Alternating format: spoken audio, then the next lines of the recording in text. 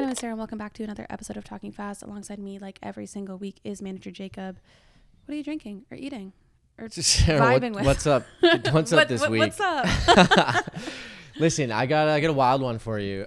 This weekend, picked them up from the grocery store. Mm-hmm. I was playing hard to get. I was like, I don't know if I want these. No. And Haley was like, no, what flavor do you want? And I was like, well, I don't know, maybe blueberry. Yeah, I don't know. Have you ever had the mini Pop-Tarts? The little Pop-Tart bites? No. They come in little packs and they're like mini tiny little Pop-Tarts. I haven't, but I gotta go get them now. Picture a tater tot size, Pop-Tart, Ooh, everything okay. else. I like that. It's good. They're good. You know what? And okay, there's nothing more disappointing than, like little packs of snacks. And you open one up and I'm looking at you airplanes when you open up a little snack and they're like maybe one or two things inside that little pack. Pop-Tarts, I swear they load in like 17 of those guys. They not actually, quite 17, but it's like actually they a good portion. Fill the pack. Yeah. Pop-Tarts was like, I was never allowed to eat them growing up. So that was like when I moved to university, like to the city. You rebelled with the Pop-Tarts. I would go to Metro across from the RCC every single day and buy boxes of the s'mores Pop-Tarts. And I lived off of Pop-Tarts in first year. Oh, I destroyed that Metro in university. Always Pop-Tarts and, the cereal. We were talking about it. We've talked about this in another episode. Cereal. It was another Brand, all cereal I brand. wasn't allowed to eat. Lucky Fruit Charms. Loop. Oh, Lucky Charms. Those that's were the good. two things I I'd messed get up at the that Metro. pizza buns at Metro. Oh, those were also so good. What are you eating or drinking this week? Kind of in the same vein, like a little supposed to be a child's snack. Okay. But we're crushing them. Is Nolan and I got this massive box of Uncrustables from Costco. What are those? Now, I think Uncrustables used to only be a thing in the States. It's basically a peanut butter and jelly sandwich that's like pre-made in this little round, it's bread, but it's like there's no crust on it. Uncrustables. And you just put them like in the a little wagon wheel style. Yeah, like it looks like a wagon wheel, but it's like a PB&J in the middle. Okay. And after a run, hits like nothing else. It's perfect. Really? Like catch me at the Toronto Waterfront half marathon and like somebody handing me an Uncrustable the second I cross that finish line. Like that's what I run for now is my Uncrustables. All right, someone tagging Uncrustables in the comments. Smuckers? I'll wear a t-shirt. Actually, I won't do that, but still. What are we reading or watching this week, Sarah? Last night, Nolan made me drive with him to Vaughan because we had to go see Oppenheimer on the original 70 millimeter. Because did you know that most IMAX theaters are not proper IMAX?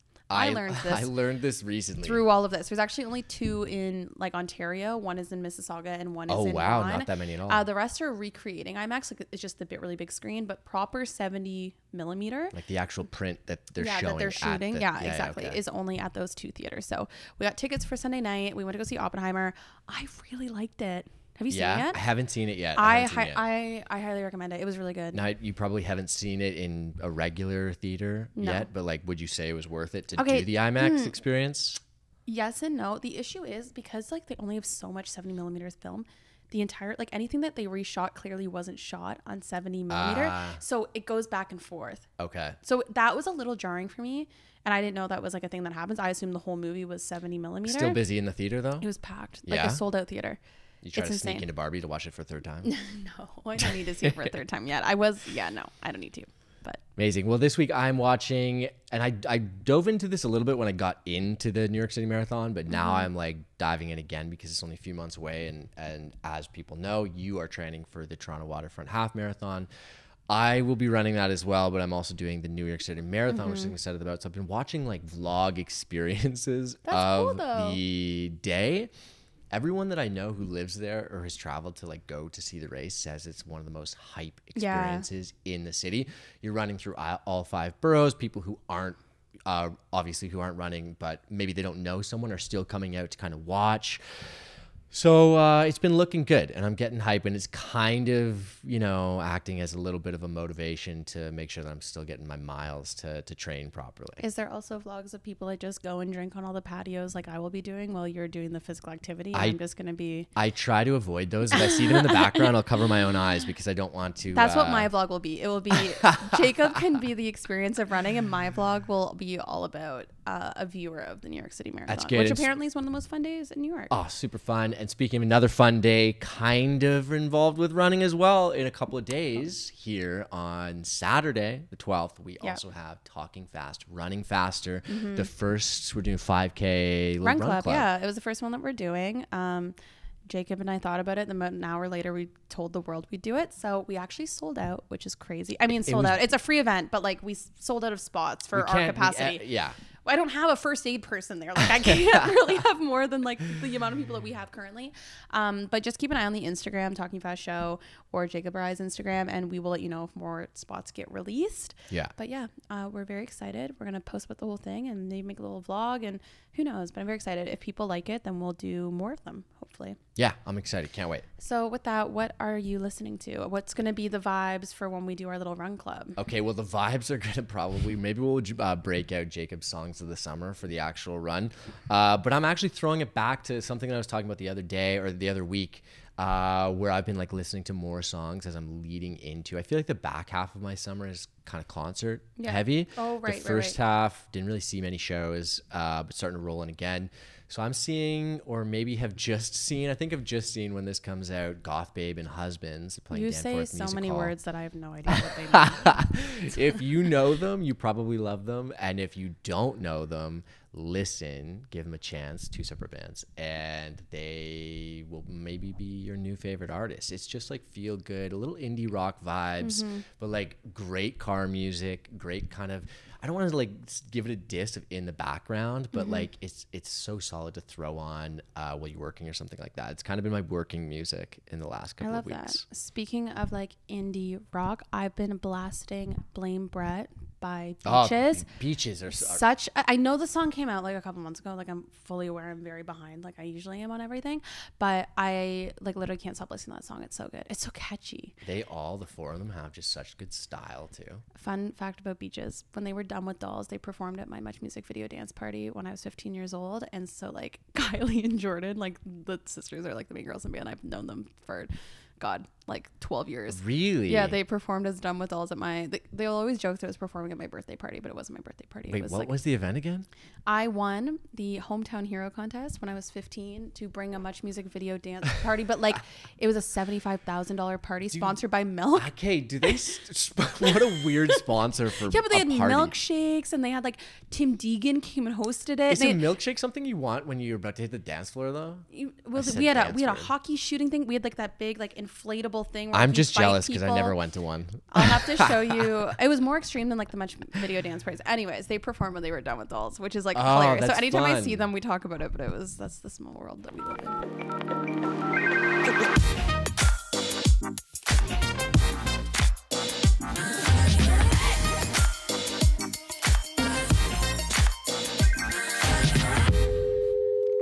I first saw this guest perform at a Daisy Jones in the 6 event here in Toronto and was mesmerized by her stage presence. She's known as a queer pop icon in Toronto who's entered an entire new era with her recent releases, Scary Hot and Pain Relief. And she just dropped her collection of music with the 222 EP on June 30th. And announcing her North America headlining tour, please welcome to Talking Fast, Ralph. Hello. Hi. Welcome. Okay, so I have to say, I love that it's just Ralph. It's giving Cher, Madonna. Like that's the first Beyonce. We were just talking about Beyonce and how you went to go see her. Where does Ralph come from? So I did folk music before I did pop music. Oh my God. Yeah. It's still out there on the internet, deeply hidden away. But I did a lot of that project like under my real name, Rafa or Rafaela. And so when I sort of like started segueing into pop, the producer that I was working with was like, I think we should do it as Rafaela. And I was like, I think I need to step away from like whatever people think of me as a folk artist, and I need to like kind of create this new persona, this new role to step into. Yeah. And so we were trying to find something that married like Rafa, my real name, with something that felt different. And so it took us a long time, but we like kind of landed on Ralph because I liked that it was androgynous. It was kind of like could be a band, could be a guy, true. could be a girl, you know. I like that there's kind of a mystery behind it. That's so true actually, because when I got the invite to the Daisy Jones 6 event where I saw you, I didn't know who you were at the time, and I just assumed it was I assumed Ralph was a band. Yeah. So Many do. Yeah. Many do. Really cool, Many are though. always like, they'll like talk to my bandmates and be like, oh my God, like, okay, so like tell me about your band. And it's like, I have bandmates who have been with me for a while. Yeah, and, like, yeah. they're amazing, but I am Ralph. So Yeah. I'm always like, wait, no. no, it's me. It's You know, me. yeah, That's and so the one cool. behind a lot of. I feel like it's a stuff. very like pop music thing though too. Mm-hmm. It like encompasses it. I love it. That's how like the icons are made, as I just said, like just having the one word. So your new EP came out June 30th. Yeah. And how's that been going so far? How's the reception been of it? It's been really good. I think like when I released it, I felt really excited about it and felt like really solid and confident, which is so nice when you put something out that unwaveringly you're just like, this is a great representation of me. Yeah. I feel great about it. I think when you have that confidence, it kind of just energetically like transcends and like just I think people will pick up on that. So I think that's why the reception has kind of been good, So good. is that people are like, well, you seem to really be excited about Yeah. it. So Yeah. we're going to listen to it. And yeah, I've had like a lot of TV chats, which has been really nice. And I did a performance on Global Morning the other day, and I did Scary Hot. And like 30 seconds before I was going out to perform, they were like, oh, there's a live audience. Did you know that? And me and my publicist were like, no. And they were like, it's all kids under 10. And go. And I was like singing my like sexiest song about like hooking up with my girlfriend in a car. And I was like, Did you dial it back at all? I did, yeah. They listen to, they see worse stuff on TikTok. There's Yeah, nothing. I know. They're, not, I they're know. exposed I can't to shock everything now. them. Yeah, if anything, I was like, they don't get sex ed anymore. And That's true. Oh my you God. This know, is the Right new now. sex ed. You're You're like, I'll welcome. give it to you instead. Speaking of different eras, so when it comes to an EP, did you have like a ton of different songs that you whittled down, or did you try to produce something really tight with these that you have on it? No, this EP, like originally when I started being like, okay, I'm going to write this next body of work, I was like, my intention was to write a dance, like a concrete dance EP, because Gravity had done so well and it's so fun to perform and my fan base loves dancing to it. I was like, okay, cool. Let's give them what they want. Let's Yeah. do a whole EP full of just dance songs. And then it's funny when you like go into a studio with this sort of strict intention and you're like, okay, I'm gonna write a dance song today, but your heart is like, oh, I kind of feel like writing a ballad. It's odd. It's like you're trying to force yourself to do something that's Yeah. not just kind of happening naturally. So instead, I was like, you know what? I think the better music is going to come from just being honest. So if you want to write a ballad today, cool, let's do that. And I wrote with so many different. I decided to write with completely new producers and writers on this EP. Oh, cool. And I DM'd like so many different people in LA and in Toronto. So I had a lot of sessions in LA, made so many new friends, and then did a lot of sessions here, like tons of. So there are so many songs that did not make it onto this EP that are so fun. But I think when you're putting together like, again, a body of work, there does have to be a little thorough line, you know? Yeah. So that was the challenging part, that I was like, I need to love the songs. But at the same time, they need to make sense altogether. Yeah, and it feels like that. One of the questions I did write, because, well, first and foremost, all of your music is so fun. It's so fun to fun. dance to, but then fun and just you're in general. such a good performer. Yeah. So Thank you. one of the No, questions was truly. like, every time I'm listening to any whether it's the new body work or old stuff, it's like, this could be the perfect soundtrack to any movie. And I'm like, okay, well, what would the plot be if you're looking at your, not just this EP, but say your whole discography? Oh God. You can pick and choose for like different. You can pick and Or you choose can for pick this EP, different. you can pick Yeah, this maybe era, this EP is pick easier. this era. I think it's so funny because I actually, if I look at like my body of work, all the EPs and the album that I put out, my favorite is the first one that I put out. It was called Ralph. And it was when I had just come from doing folk music. I had just started doing pop music. So there is like, the songs they're not like mainstream pop. I wasn't like, I hadn't spent enough time in the world of sort of like mainstream music to be tainted by kind of like the idea of like, gotta write a radio song and I gotta be this and I gotta, Yeah. I was just writing songs with a bunch of friends and because it felt good and I wanted to. So to me, I think I really like that body of work because it feels so organic and so just like authentic. Yeah, I because there's been suppose. no other like opinions around Exactly. it either. Yeah, and I think obviously like with age and with time and experience, and you kind of lose yourself sometimes a little bit because you try on different hats and people tell you what will work, and obviously you want it all to work, so you're like, okay, cool, let's try going super super super pop, and then Yeah. that's not really me. Like I'm not actually, I can listen to super pop, but I think I realized, you know, a year and a half ago when I was starting to feel a bit discouraged with what I was putting out, I was like, I think I need to like really do some like inner work and kind of ask myself, okay, so what did you love about that first EP, and how can you get, you know, with like this intention of still evolving and being like me now, not me then. I'm not trying to go back to Ralph then, but how can you incorporate more of that? And I think it just came down to being a bit more courageous with standing up for myself and sticking with my gut. You know, if I'm like, this song, maybe this won't be a single. Like Just a Rose, I didn't write Just a Rose being like, this is going to be a radio single, you know, but it's a very important song to me. Yeah, I produced the demo and then brought it to my friends who helped me kind of like finesse it. So that was already huge. And it's about someone who like has a comeback, who it's like basically like the brag track that I needed to write for myself to feel motivated again. So it's about like someone feeling discouraged and then kind of having this like comeback and like everyone's like, wow, she's so hot. And then, you know?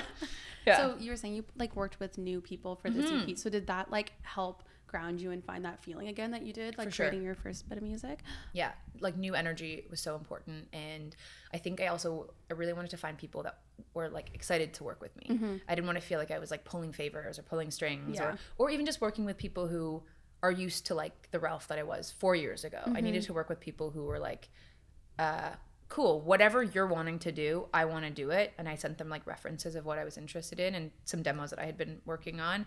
And like all the sessions were so fun, which was my goal. Like there was so much laughter. There was like such a safe feeling of like trust and disclosure in the room. Like you could talk about anything, and that's also so important when you're writing. Like you need to feel like you can reveal anything and not feel judged or like unsafe or, you know, embarrassed or something. So that was important. And everyone I worked with, like, there was like so many. I worked with my producer Jordan, executive produced the EP, and I was at his house like every day for weeks. And like we'd have like full therapy sessions and then be like, okay, I guess let's write a song, you know, and then something good would come out. I love that. Where did the idea of using angel numbers for the title of the EP come from? My girlfriend is really into astrology, and I kept texting her at 222 when we first started dating, and she was like, okay, I think 222 is your angel number. And I was like, what's that?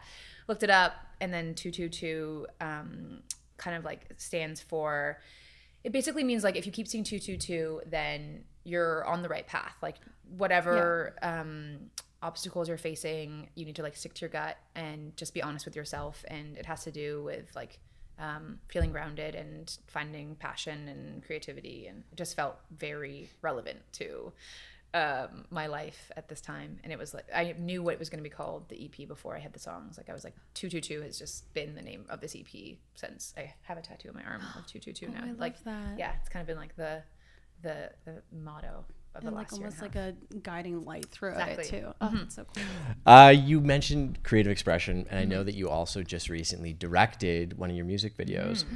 How important, not just in the music production aspect of things in writing, is exploring different art forms and getting, you know, flexing different creative muscles in the process of creating Ralph? I think it's really important, and I feel like I'm seeing it more and more with different artists all across the industry. You know, like when you've done something for a long time and you're like, okay, I feel really confident in that. It just like it continues to kind of like funnel this confidence, and I think like it continues this evolution that is so important as a person and as an artist. It's like, okay, so I've always wanted to direct, but I don't know if I can. I don't know if I'd be good at it. But at a certain point, you're like, I'm kind of directing my life and my career, so what would be the difference of standing behind a camera and doing it? It's just I think sometimes we get really wrapped up in like the title of things and the role of things, and a friend of mine was like, you're basically already directing, you know, everything you do, so like just do it. And it made me like understand, I think it just helps you understand like what it means to be an artist, the entirety of it, when you're trying on all of these different roles. Like, I mean, I produced the Pain Relief music video, and I edited both Scary Hot and Pain Relief music video. Wow. So I feel like this year I was like, you know what, I think like as I continue to kind of like try new things and like encourage myself to be more courageous, I just need to like try things that I am scared of, because I don't know. And was it what you expected? Do you feel more confident? Like, could you just step in tomorrow to do the same thing? For sure. I love Yeah. editing, as it turns out. I mean, I love control, so that makes Same, sense. that's why I edit And this also, like, we're just, like, all on social media editing things all the time. So Yeah. I was like, this is basically like TikTok, but, and no shade to editors. It's obviously more than that. But you kind of just, like, It's the same muscles. It's Exactly. like the same, like, it's the same vision, same concept. exactly. And as, like, the songwriter, I'm telling a story when I write the song. Yeah. So Yeah. when I'm writing a concept for a music video and then editing it, it's so cool because I'm like, Yeah, that's so I'm true. making sure that I'm the one telling the whole story. And when it's something that's deeply personal, like Pain Relief, I was like, I have to be the one to tell the story, you know? Well, I think you can see the difference between various artists, and maybe that's the difference between someone who is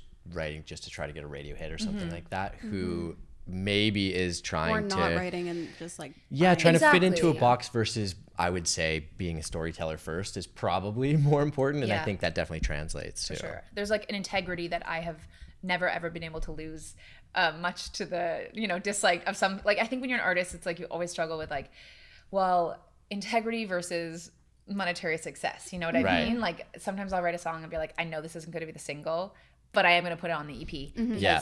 I have to. And it's so hard to make those decisions because there's always this what if, you know, what if I did the other song and it Yeah. popped off, and it's really hard. You never know. It's like there's just never ever, no one ever knows anything in music, so you're just always kind of, again, going with your gut and being like, I guess then on the flip side, so for live performances, do you have kind of some of those songs that maybe didn't make the EP that you perform live, or do you know? No, they sort of sit in this song cemetery, this sad song cemetery. cemetery. Yeah.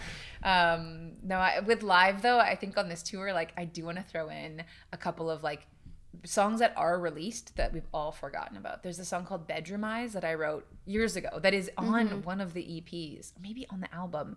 And it's like this like really chaotic, like gay dance song that I wrote for my roommate Matt because he wanted to grind with the guys at the club.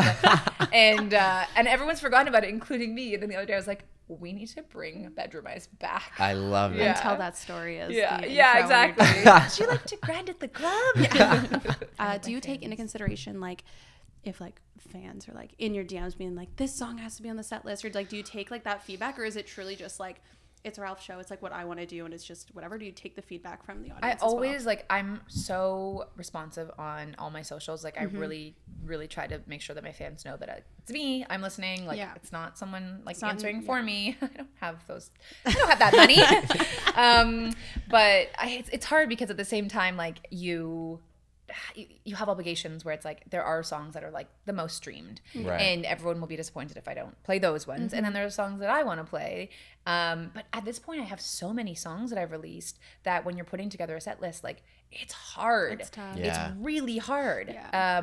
So I think like if someone asked for like a random song Yeah. that didn't stream that well, you know, I'd be like, oh, maybe, you Yeah, know, of and then, course. but it's not that I'm not listening. If you're getting to that point, you'll be able to start doing like surprise songs on a set list maybe one day. Yeah, That'd be well, cool. we want to we're doing like some remix versions, and I'd love to do. I remember years ago, I saw my friend Caroline, her artist name is Zero Smith, and she was doing a Toronto show, and she like segued from one of her songs into Love on Top by Beyonce in this like amazing, seamless just segue where all of a sudden she was playing Beyonce, and the crowd was like, oh my God. So I wanted something like that where it's like That's so I do a cool. Ralph song, and then suddenly, you Oh, know, that's so we do fun. this little segue and the audience is like, wait. So we're figuring out what that is.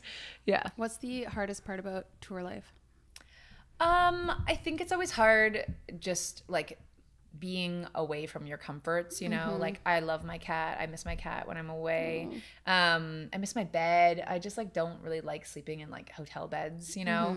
And eating is hard because I have like eating intolerances and I'm like a really healthy person. So it's really hard to eat well, and if you're not eating well, then you're not like fueling your brain and your body. So usually like halfway through tour, I have like a meltdown. That makes sense. Yeah, everyone is prepared for it. Like I think everyone, to be honest, like me and my band, because we've toured so much together, we all have like check-ins, and we all have days where we just wake up and we're like, something back home is happening, or we're really tired, and we always like let each other know, like, hey, it's one of those days, like it's not you, but I Yeah. just need my space today. And then we're like, yeah, chill, no problem. Like put on those sound canceling headphones, and Yeah. you know, it's hard being away from home. I guess that's true because you're also like traveling with the same people for and you're working, living, and you're in cars eating. for like literally like 16. It's so funny because here, if I was like, we're going to my cottage, it's a 2-hour ride, we'd be like, okay, that's not bad. On tour, we're like, yeah, so we're driving today. It's 10 hours. We're like, okay, chill, yeah. Tomorrow's 16. Oh yeah, okay. You know what I mean? Like you my just God. Relentless. oh God, I'd watch so much TV in the car. Oh my God, Yeah. I could not. My cars, you don't get car sick. You're not I car do. sick I person. used to be able to read, and now I cannot. I was like the sound of like spending 10 to 16 hours in a car. I'm like, I could not do it. Yeah. That's why I could never be You a have pop to. star. Yeah. I know people are always like, oh my God, like, do you have like a tour bus? And I'm like, no, I don't. I have a van. Oh my God. And how long is this tour? When you It's not kick too off? bad. It's, I think we kick off in LA, I think on the, I should know, but I think it's the 13th or the 14th. And then we kind of crawl back across the States and kind of like dip into Canada and dip back. But we do have like a couple funny, like we'll have like 3 days off on like one part. So we'll kind of get to like, I don't know, have an adventure and do something fun on those like 3 days off. that's And nice. yeah. So If people want to see, most of our audience is in Toronto. If people want to see you in Toronto, when are you here? October 6th at the Great Hall. And Which is it's gonna such a good be- concert venue. It is, love that venue. and it's the last show of the tour. We're Oh, ending in big Toronto. one. Party. Okay. And I haven't had a Toronto show in, honestly, like I haven't had a Ralph headline Toronto show in I think almost 4 years. The last one I had was the Mod Club, which was, sorry to toot my own horn, but epic 4 years ago. I had like so many guest artists. I had a costume change. I had like a brass horn section. Ooh. I had drag queens. So I'm trying to like rival that one with this one and make it really good. But I need to pick a good theme for the Toronto one. That's a good tease. tricky. Yeah, so make sure you guys buy tickets. And don't wait to buy tickets for these types of things because Yeah, there aren't actually tickets really like at the door as No. people sort of think there are. people are too last minute. Just like be type A for like 2 seconds of your life and buy tickets and then put it in your calendar and then you have something to look forward to. Exactly. You should always have a Exactly. concert in your like in your calendar to look I forward live by to. that Exactly. And then you and your friends can start texting about your outfits and being like, what are we wearing? What are we Yeah. making? Do you know what I mean? Yes. Like, and then you make the playlist and you start like listening and streaming. Like that's like my pre-concert ritual. So yes, oh my God, making outfits too. And it's in October, so it's spooky month. So it's like even makes sense to be it's dressed up. early enough in October that it's not going to be too cold. So you can. Oh, just even still, better. You know? Yeah, Even exactly. better. I mean, like I'm sold. Everybody else should be. So make sure you get tickets to that. Thank you so much for coming on Talking Fast. It's been so you. great talking to you. Every single show, you get to look into the camera and say whatever you want to the audience. You can plug yourself. You can leave everyone with a piece of advice. Do whatever Oh, you want. God. But that is your camera right there. Okay, a piece of advice. Okay, well, this is Ralph advising everybody to, I don't know, yeah, be authentic and stick to your gut and find your angel number and trust it, because I think it's been like, for me, this has been the most like gratifying EP that I've put out yet, and it feels like the most honest and true. And I gotta say, there's angel faith in there. So find your angel number and stick to it. I love that. And make sure you go stream her Angel Numbers 222 everywhere. Thanks for coming.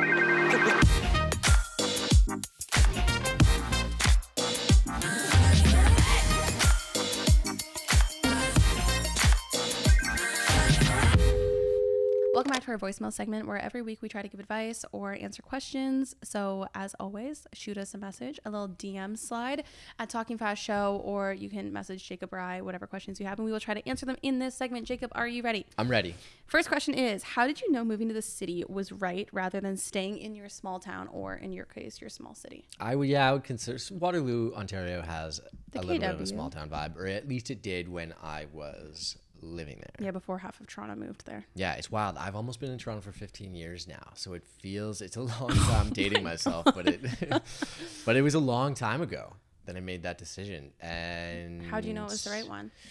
I don't know. I just always wanted. It's like to a feeling. experience- Yeah, it's like just you know you want out. That's like, I didn't know how to answer this question because like I literally talk about this in therapy, how I've just always had this feeling that I was like gonna leave. Like I just never, like I never understood like staying in the small town. I never understood the like you just get a job in Coburg and you buy a house. Like, and like I have friends that do it and like it makes sense for them, but I just like physically could not, like I could not understand it. Yeah, and for me, so like that, I think there's also the other half of it is like